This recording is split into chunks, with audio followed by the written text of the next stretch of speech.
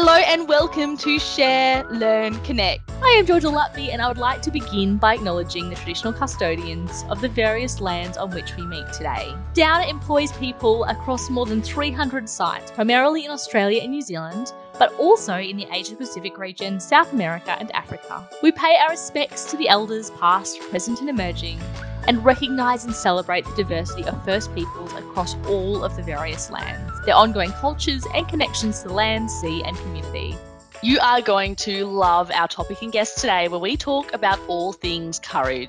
Nelson Mandela once said, "I learned that courage was not the absence of fear, but the triumph over it." And research has really shown that courage is actually born out of vulnerability, not out of strength. Things such as engaging in challenging conversations, falling in love, admitting that you are wrong, which can be very hard, asking for help, they're not just acts of vulnerability, they're also acts of bravery. And it's with great excitement that I welcome Melanie Blows, a manager and leader within Downer's Learning and Development team, and Donna Viner, a group health advisor within Downer's Zero Harm team. Could you please start by telling me a little bit about yourselves? I'm Mel. At Downer, I am the manager of learning and development. At home, I have a husband, Chris, 2 kids, Talia and Parker, a dog called Molly, and a cat called Darth. Oh, and Donna. I'm a group health advisor here within the group health team. I'm a registered psychologist by background. Sit over here in Perth, so over here in the West, in the home world, lovely partner Mike, and 2 boys, Cooper and Evan, and a cat called Licorice. Well, thank you both very much for taking the time. Donna, mental health can often be associated with courage. Can you tell me a little bit about what that means to you? The courage to step forward and have those conversations. Mental health has been a topic sort of hidden behind the shadows.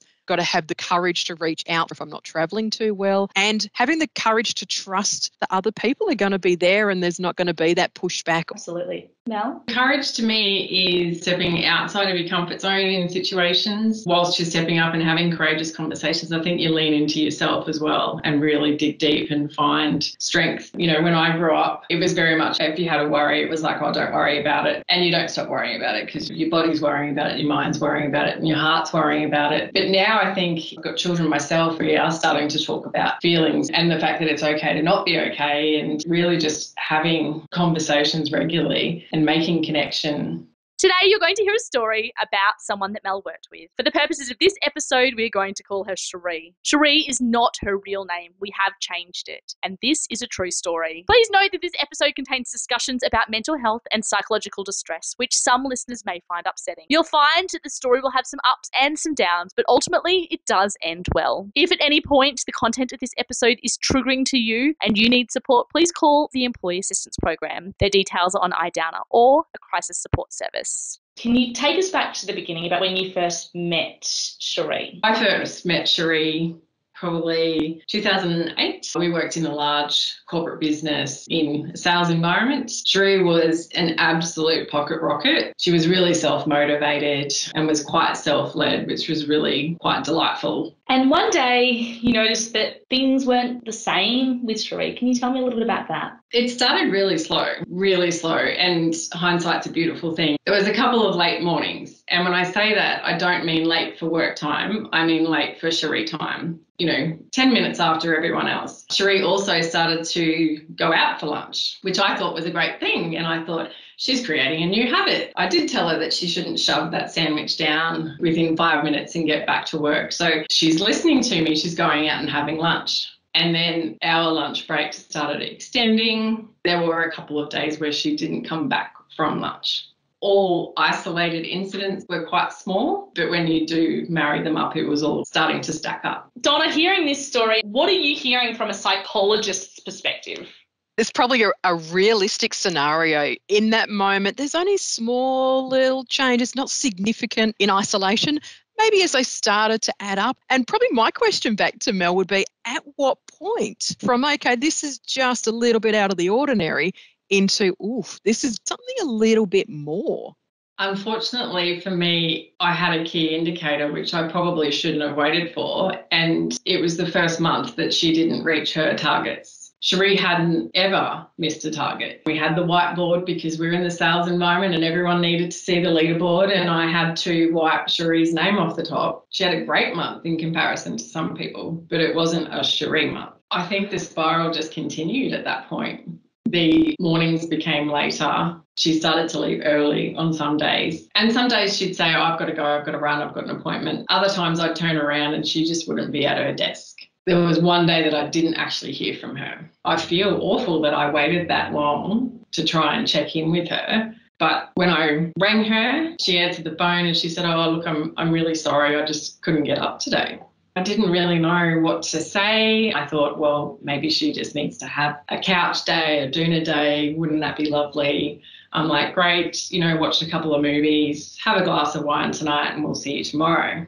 I can hear in Mel's story, almost 15 years on, there's this element of almost guilt. Is this something people can commonly feel? Oh, most definitely. I used to have a clinical supervisor that anytime I said should, they would shut me down on the spot and say could. What I was hearing from Mel is, yeah, you're in a working environment. You've got a lot of other people within your team. You've got your own self things going on. I'd say be kind to yourself, Mel. You're doing the best that you can with the information at the time in that context where other things were going on around you. She's had her doona day. She did come back to work, but I think she didn't fully come. And this is when I found things got really hard because the team started to talk to me about it. They were coming to me saying, we're taking Cherie's calls, Cherie's late all the time, Cherie leaves early, Cherie goes to lunch and doesn't come back. That's not the kind of team member that we want to have. So I started doing Cherie's work for her as well as mine. My boss at that point, his direction was not a find out if she's okay and help her. It was a get rid of her and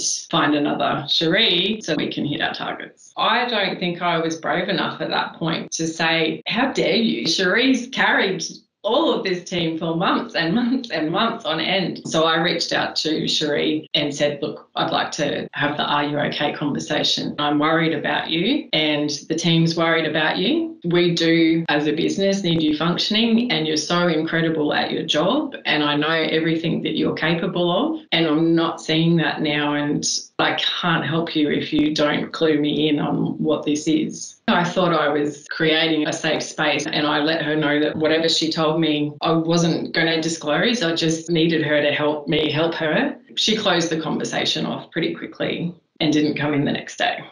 Donna, with leaders where they are aware perhaps of someone's personal situation and the team are having this emotional reaction about pulling their weight, what should a leader do in that situation? What could a leader do in that situation? Mel, you didn't really know at that stage what was truly going on for Cherie.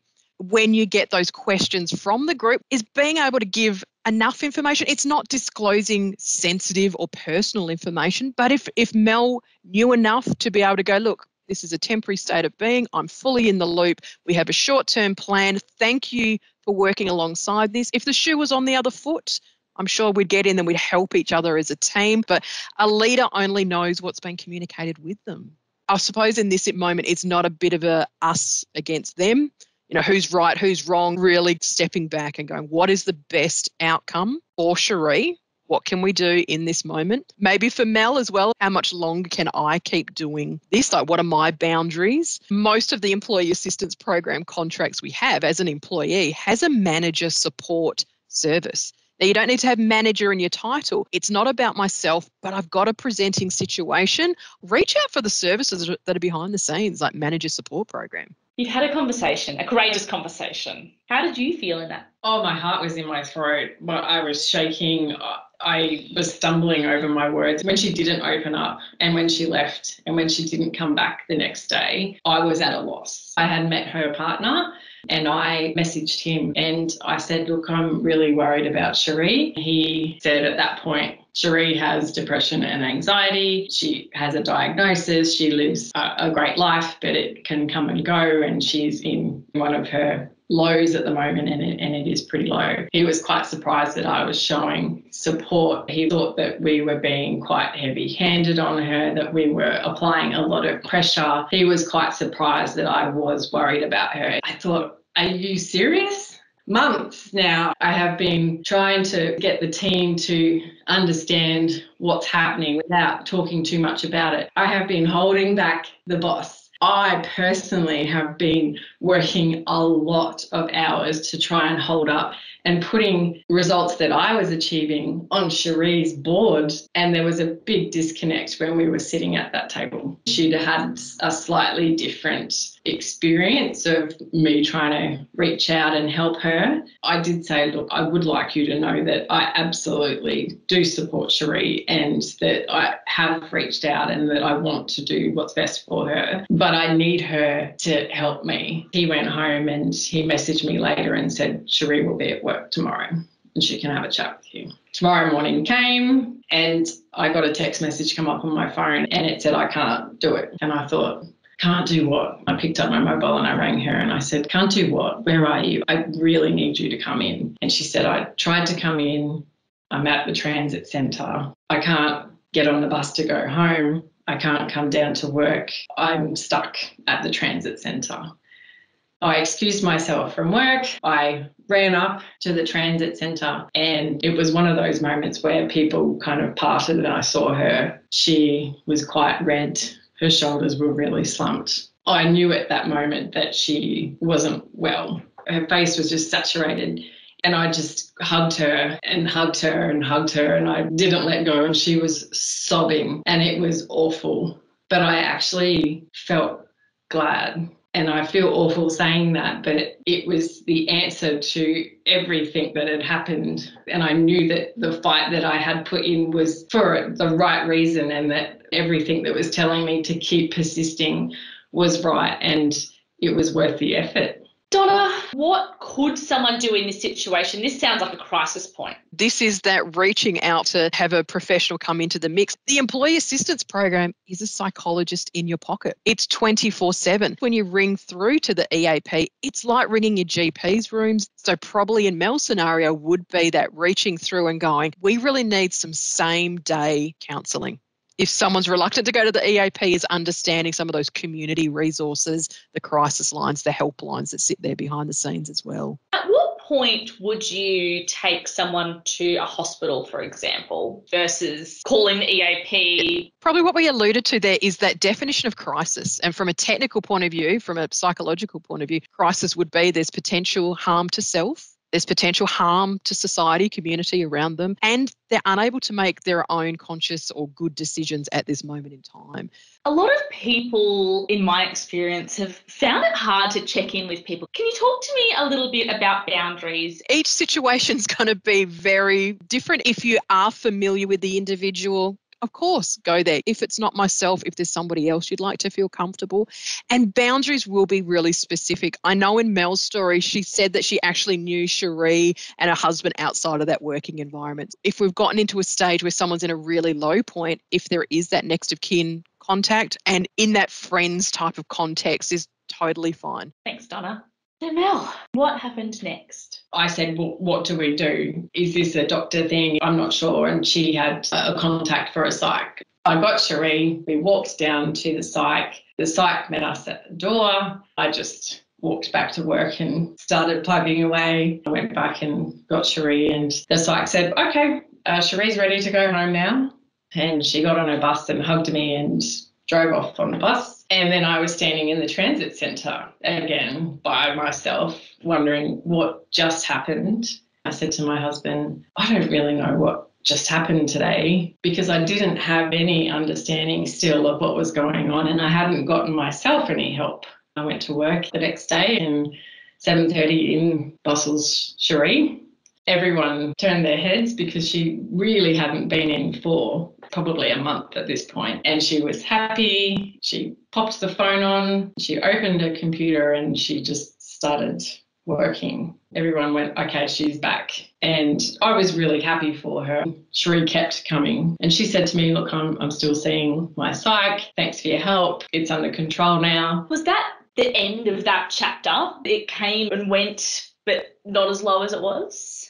Never that low again. She's absolutely dipped again over the period, but I think I understand her signs a lot better now and she absolutely leans into me when she needs to. What would your advice be, Donna, for Mel at this point? If there was a perfect scenario, maybe getting a little bit, what do I need to know? Either Cherie or the psych, What's my role? How can I be supportive moving forward? All those types of things. And if it wasn't doable in that time, debrief, calling through to the EAP or a psychologist if there's one within your world and going, I've just gone through this experience. Is this typical? Keeping that conversation, because it seems like, the curtain got pulled backwards and then it got pulled back pretty quickly to go, nothing to see here. Smile away, put the mask back on again. She saw the psychologist that day. That's really been a turning point for her. Donna, is it this magic potion?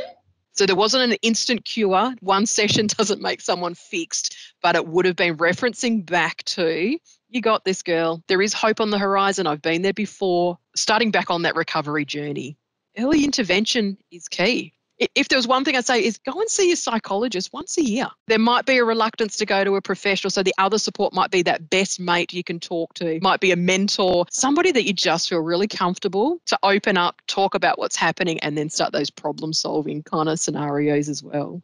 What are the benefits of people speaking to someone? This is the whole concept behind therapy, is you walk around on your everyday basis with your thoughts, your ideas running around in your own head. Once you've got to get them out of up there, out of your brain, out through your mouth, you've got to put them in order so that you can explain what you're experiencing to somebody else. And the amount of times during counselling, I've had people actually say, now that I'm saying it out loud, like if Mel at that time had said, okay, I am going through quite a bit at this moment. Doesn't mean I'm not there to help my work friend, but just recognising that there's a lot going on in this piece. Mel, what did you learn and what do you now apply in your role as a leader? That's a great question, Georgia. I'm not a perfect leader at all, but I try and work with my team, my stakeholders, and just be myself at all times. Try to share. Some people will tell you I'm an oversharer, but that's okay. Just create a culture very early on when I meet people that there is nothing you can't say. This is an absolute safe space. And when you're leading a team of people that like to have work-life balance and do that well, that's okay and it's accepted, and that you understand that people can contribute in a broad spectrum and they don't need to be sitting at their desks from 7:30 to 5:30 to be contributing. Donna, Mental Health Month is October, and this is something that Downer has got a huge focus on. Can you talk me through a little bit about what Mental Health Month means and what people can do during the month? Mental Health Month is really just taking stock. We've just had Are You OK Day. We will be releasing some webinars that Group Health Team will be doing. We have Beyond Blue, which we've very much normalised. I'm so proud that Downer has that major partnership. And on a weekly basis, we are rolling out mental health first aid training. It's a new focus. It's very much getting kind of blended into that health and safety space. Having a workplace that is psychologically healthy is really important, and that flow-on effect for employees feeling that they're supported in the workplace and that there's plenty of opportunities to reach out for help. What are some common warning signs that managers can look out for with their teams, and what can they do and what action should they take in those situations? The warning signs would be anything that's off the typical baseline. And that's step one, is getting to know those people within your team and then recognising when they're starting to shift away from that.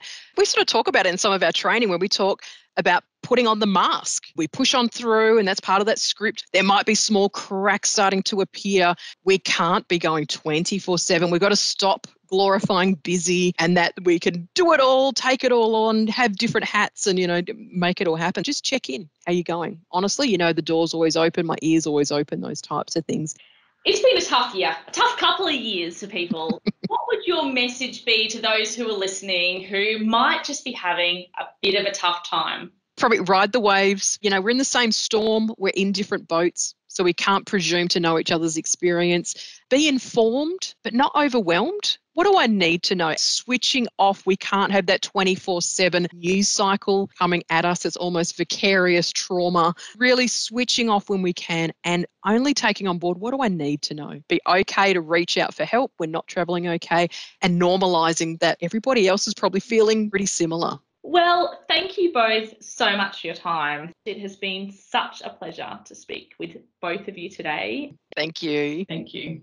It was so insightful hearing Mel's stories about her courage. She was courageous in speaking with her leader to make sure that he understood where Sheree was and being a fierce advocate for her. There was courage in the way that she went out of the box to make sure that she checked that Sheree was okay, and showing up at that transit centre, I felt goosebumps on my arms hearing that story and hearing the science behind it from Donna. If you or anyone you know may not be feeling like your best self, it's okay to not be okay. Reach out to someone, call the Employee Assistance Program, speak to a friend, call the crisis helpline if you need to. I want to end with a quote from Brene Brown. We can measure how brave you are by how vulnerable you're willing to be. Be courageous and have those conversations. Reach out if you need to, and take care. And before we finish up, I would like to take the time to acknowledge the Yagara people, the traditional custodians of the land where this episode has been recorded.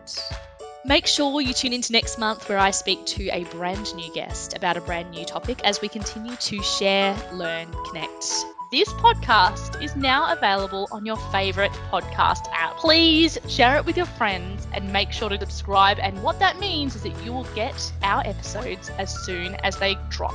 Our producers are Darby Martinelli and Melanie Blows, and I'm Georgia Lutby. Thank you for listening.